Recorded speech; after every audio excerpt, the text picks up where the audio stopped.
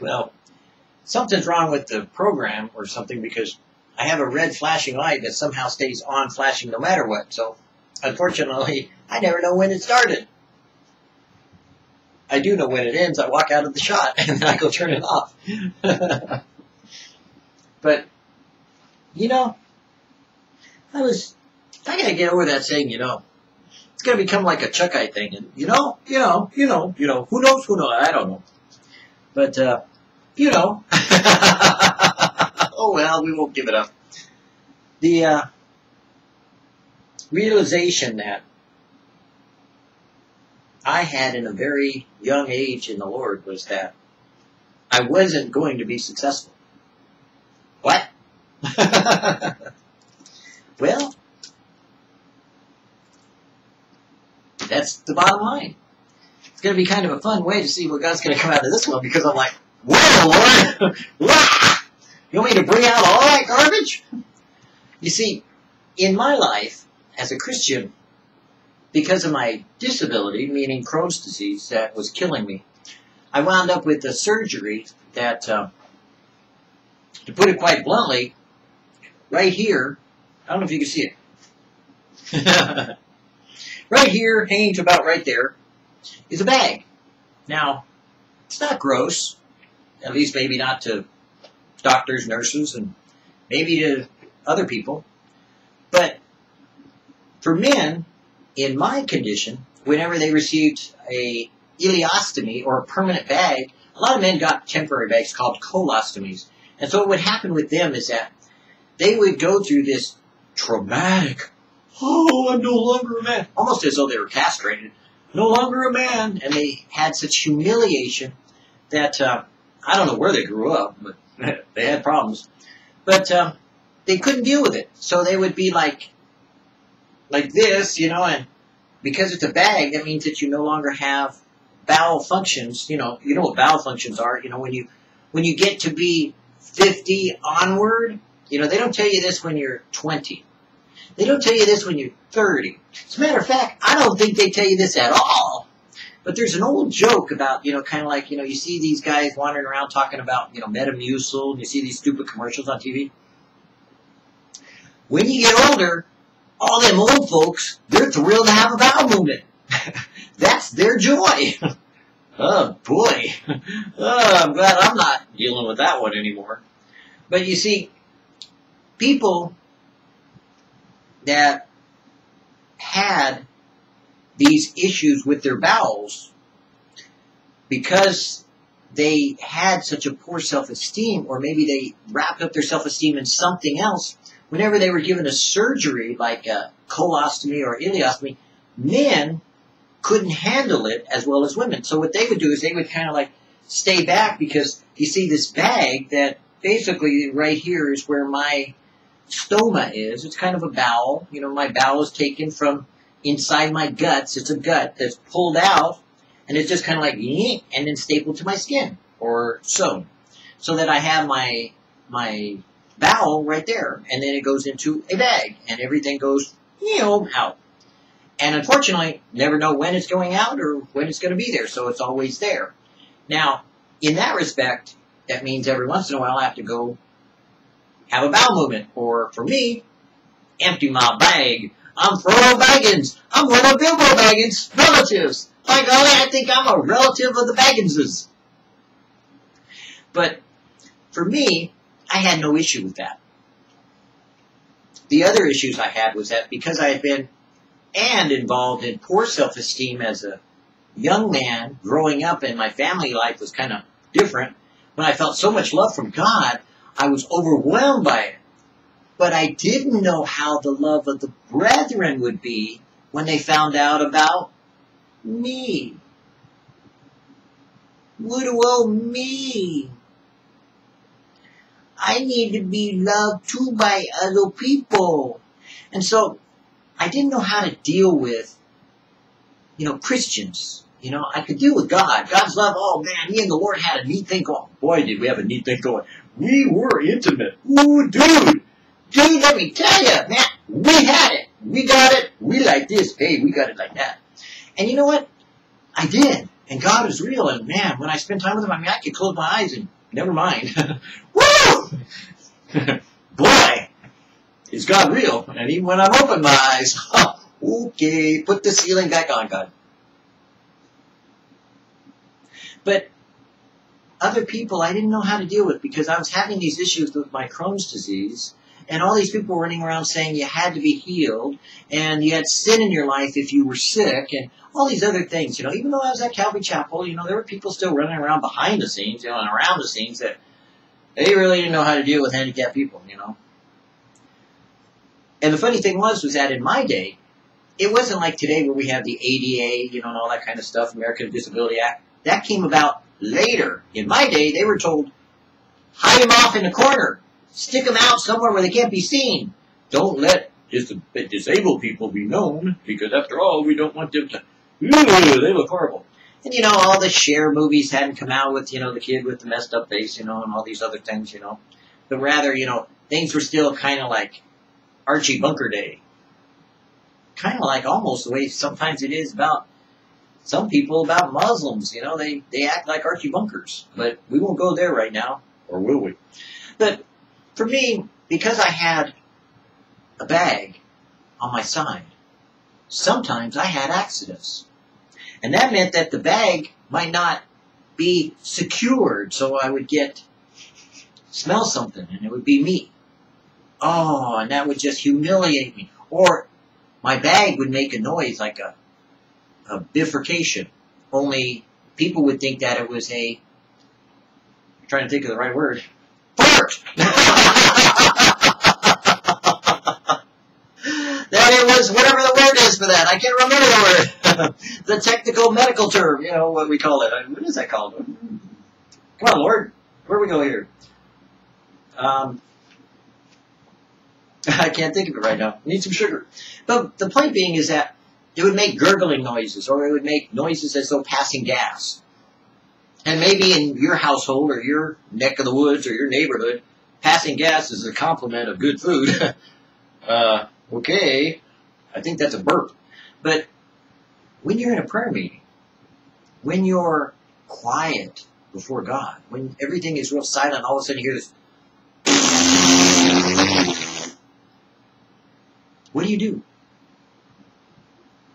You see, handicapped people, or a person with a disability, wants to be treated as normal. So they don't like to advertise the idea that they are handicapped, because they're not. Because what's disabled in the world is enabled in Christ. But the point being is that they like to be treated as normal. They don't like to highlight their difference. They like to be part of the crowd. And the reality is, of course, they can't be. They can be normal to their normalcy. But other people are going to react. And they're going to act. And they're going to have preconceived notions. So there is this kind of, when you're involved in Christian fellowship, do you suddenly want to get into the whole deal about, yes, I've got Crohn's disease. Yes, I wasn't healed. No, I don't have sin in my life. No, I don't do this. Yes, I have that. No, I don't do this. And you really wanted to just get together and share Jesus, And you really just wanted to be accepted, And you really just wanted to be loved for who you are. And you can't be. Because, you see, you have a disease, and you have a disability, and you have something that's interfering between the fellowship you have with the brethren. And I'm not faking. It was part of my life. For 30 years, maybe 25 years of my life. Now, I used it as a means to go beyond, which is what most people do, my disability, to make it an ability to reach over to others and to help them in some way. So I would take it as a tool and a means, and I try to share with them. And everybody thought, oh man, look at that guy, he's talking about Crohn's, he's so together about it. He's so happy with who he is. He's so assured and confident because he can talk about his disease and, the surgery, that he had and all that stuff and how God used it and how God ministers to other people and all that stuff. You know, that guy's really cool, you know. So little did they see me, but they saw the man that I wanted to be. Because you see, the person still has feelings and emotions inside that doesn't have the ability to hide when you're forced out of the cocoon that you made for yourself. People in life do that. We all have our cocoons. We protect ourselves. We pull ourselves inside this little crystallisis, and we keep weaving it around and around and around and around, making, if you don't know what a crystallisis is, it's a cocoon. The crystallisis forms by weaving around, and you just kind of,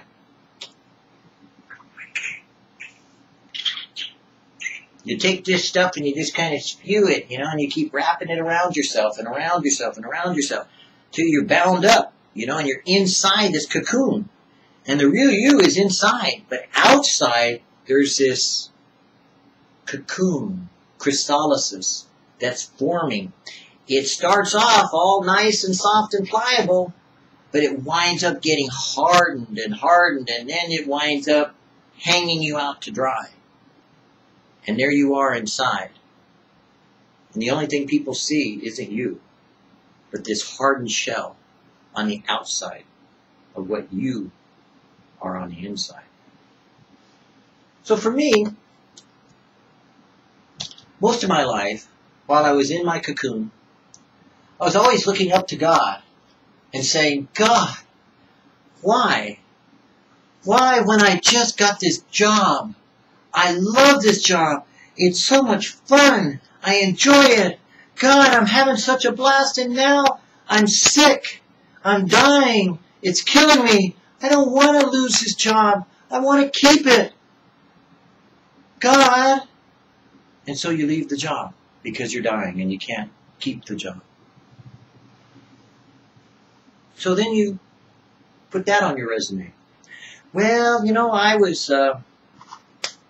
dying of Crohn's disease, so, you know, I think I got health now. I think I can do it. I think by faith, maybe, you know, that God is telling me I can go out and apply for work, you know, and work like a man, you know, because after all, you know, God said He'd supply my needs, but hey, if you don't work for a living, you don't work, you don't eat.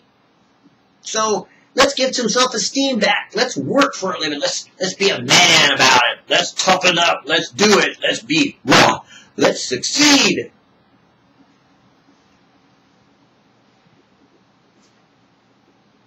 And in some ways I did succeed.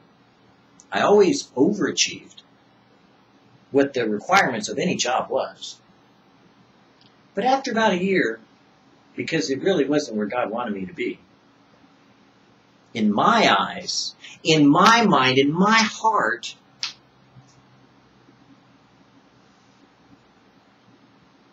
I failed. I felt like a failure. Because I couldn't show my mother, I couldn't show my friends, I couldn't show my spouse, or spouses at the time, whichever one, spouse, that I could succeed in what I wanted to be. So, recovering from that, I would move on to another job, to another situation, to another circumstance where God would use it and let me be a part of it and learn from it. Oh, look, I'm learning about this job or that job. And suddenly I had to go and get healthy again. And then go back to another job, and another, and another, and another, and another. And so, humorously, jack of all trades, master at none. Only I mastered all of them, and it seems like I succeeded in everything. So, God took the twisted of my illness and was proving the success. But what I saw in my crystallisis, in the hardened shell of my understanding, as I hung there by life, barely a string to keep me alive, as I wove and wove inside my crystallisis, keeping me deep inside, as this worm caterpillar of a man, boy, who had been given so much of God to start with the knowledge of the wisdom of God, and all that God was, and all the Word of God poured out inside of him. I hardened all the outer shell by the words failure that I saw written on the inside of my chrysalis. For all I saw was failure. And I would read and I'd study and I'd say, no, I'm not a failure. God is working out His will. It will work out. It'll be accomplished. And then at moments of bright lights, where, the worm would suddenly feel something. Oh, something's changing. I would discover, you know what? That experience I can take and use for someone else's ministry. I could take this, what I learned here, and I could make it work over there. Oh, maybe that was why I went through that. Maybe I experienced that in order to accomplish His purpose. Oh, wow. That deformity is being made conformable to His will so that I could use my failure for His success. Oh, man, something's happening. It's changing me. I'm becoming more sensitive to people. I know what it's like for the uglies of the world to be rejected and despise the people. I know what it's like to be hated, to be rejected, to not have a job, to have a job, to lose a job, to keep a job.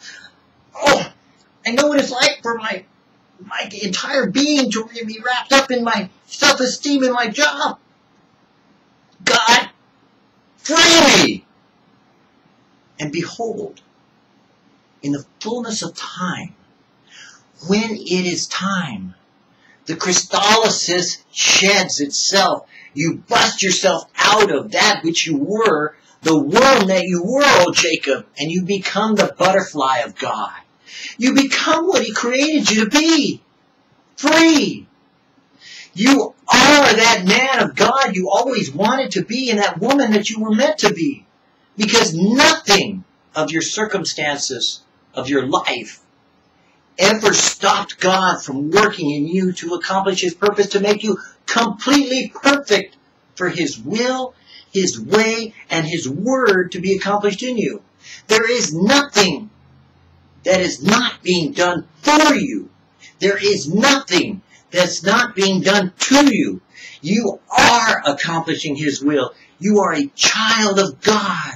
You are a worm inside the chrysalis that is being conformed into the image of God, and you will break forth and be free like a butterfly. Oh, tadpole that you are. Oh, little minnow swimming in a pond scum.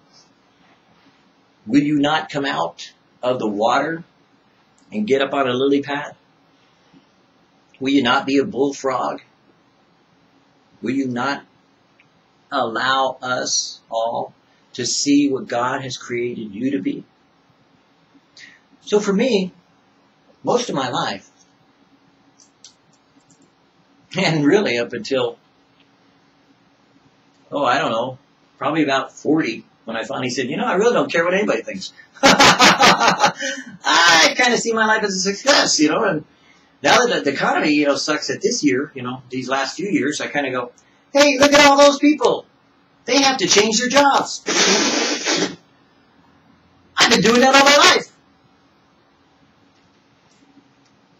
Of course, now that God has taken me out of the realization of the failure that I had written on the inside of chrysalis, I see on the outside as that is cast down on the ground. The purpose of my failing was the success of God. For He had changed me and made me into the image that He wanted me to be, which was a butterfly free. That I could be a delight to those around me if I chose to fly. If I chose to be what I was meant to be. To reach out. To reach up. To reach with the heart that I've been given. By the pain that I felt, by the experiences I went through. Because a butterfly knows what he is. That butterfly, he is just enjoying going from here to there and flying everywhere. Because you know what? He remembers when he was crawling along on that leaf, He remembers when he was crawling on the ground. Matter of fact, he remembers when he was just like getting into that little crystallysis and just creating a shell of what he was looking like he was until he became what he was meant to be. God intends for you to be real simple, real easy to understand. How you get there is according to his plan. But he's meant for you to have peace in the world. Peace that passes all understanding, that when the world is falling apart and everyone around you says, what are we going to do? You go, oh, I don't know about you, but I think I'll trust in the Lord. But what about the political parties, man? We got to figure out who to vote for. What are you going to do? Well, yeah, I'm really not worried about it. I'm just going to trust in the Lord. Well, I mean, look at the world. It's falling apart. Families are broken up. People are losing their minds. They're losing their money. They're losing their gold. They don't know where to go. What are you going to do? Well, I don't know how to explain it, but I kind of feel peaceful about it. I'm just going to trust in the Lord, because what else am I going to do, really? And that peace that passes all understanding will rule your heart and mind as he develops it in you. Because that's what a butterfly does when it's free. It doesn't worry about the cares of the world, now does it? It's not worried that it once was a chrysalis and a worm and a caterpillar crawling along. It doesn't worry about how to crawl. It learned how to fly. Oh, but let's go for the joy, or let's go for the love, or the meekness, or the kindness, or the gentleness. Oh, so how do we get those?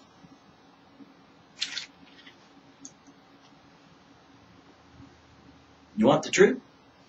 Never answer that one if I ask you it. Because if I ask you, do you really want to know? You really don't want to know. But as a man of God, and I am, as a man with God, such as I am, as a man forgiven by God, as I have been, as a man who loves God, as I do, and as a man God loves, as he's chosen to, then I can tell you this.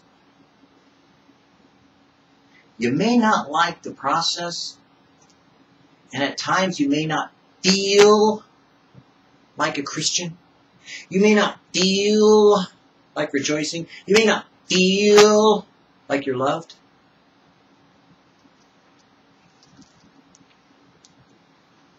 Lord, give us thy joy that no man, no poverty, no circumstance, and no condition can take away from us. You shall have my joy. But life just now, for you, is a march. A toilsome march. A caterpillar's crawl. A weaving of a crystallysis. The joy will come, but for the moment, don't think of that. Think simply of the march. Think simply of walking. Think simply of talking. Think simply of being with me. If you do, joy is the reward. Between my promise of the gift of joy to my disciples and the realization of that joy came a sense of failure.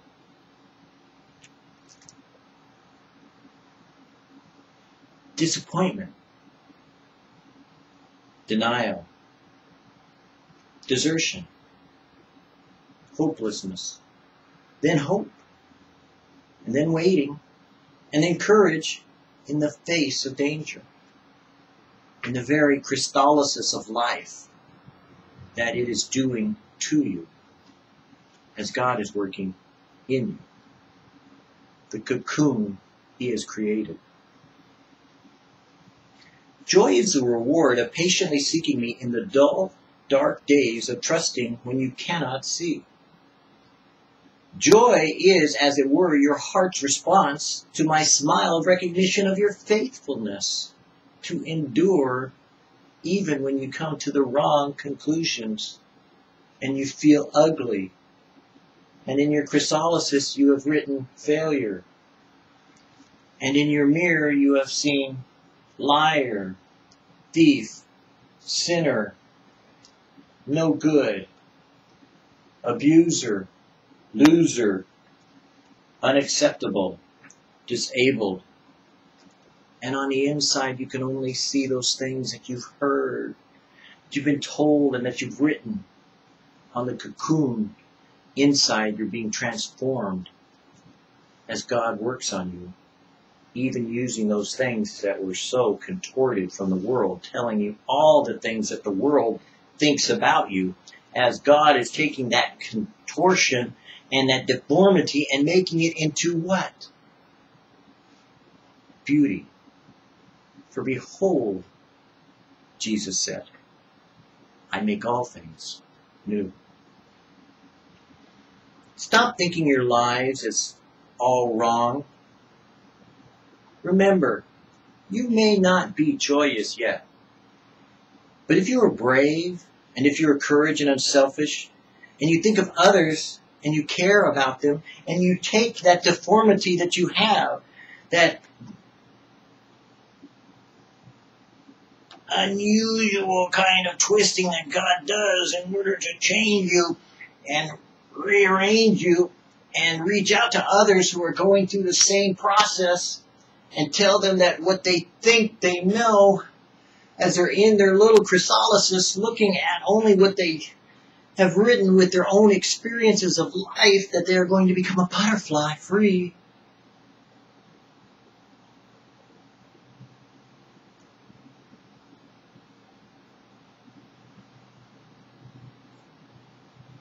Then I think you're going to see something interesting.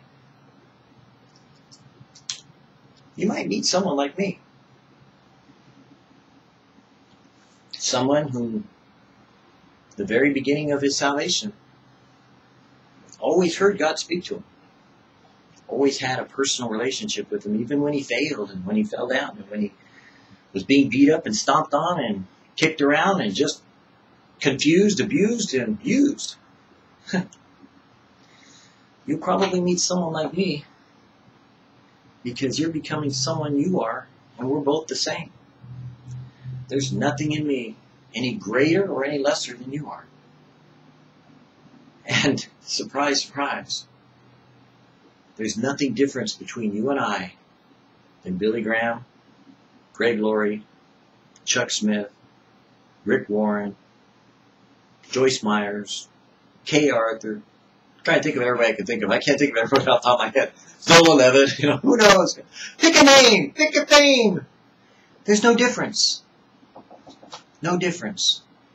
We were all worms, O Jacob, but I will make you to become a butterfly. And you will be set free. Whom the Son has made free, he is free indeed. All you need to do is learn how to fly. And can I tell you a little secret? Even in my chrysalysis, all conformed and deformed, I could still take my 2 fingers and I could still make a butterfly. In your trials and tribulations as you're going through them, if you see by way of God telling you what you will be, then you'll be willing to go through the process. And the day I got saved, I made this declaration. It's scary, but it's true. I said, I can't wait to get old. Maybe I'm not a butterfly. Maybe I don't float like a butterfly and sting like a bee. At least not what you see.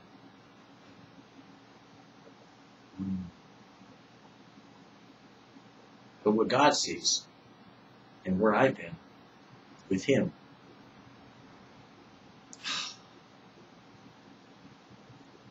It is a joy to know God will finish the work He's begun in you, and He's begun with you, and He has made you His craftsmanship, His workmanship. Not just created for good works, but created because you are His work. You are His butterfly set free. And you get to fly.